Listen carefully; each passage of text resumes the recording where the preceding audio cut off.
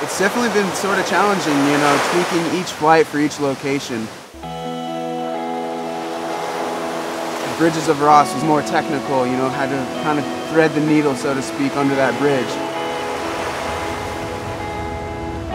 River Liffey was a pretty fun straight shot, got some speed and height. You have your flights at Powerscourt, and to get up there on that waterfall, next to that waterfall, it's pretty fun. It's pretty crazy. I get to like kind of look around and enjoy, you know, kind of what a bird would feel like.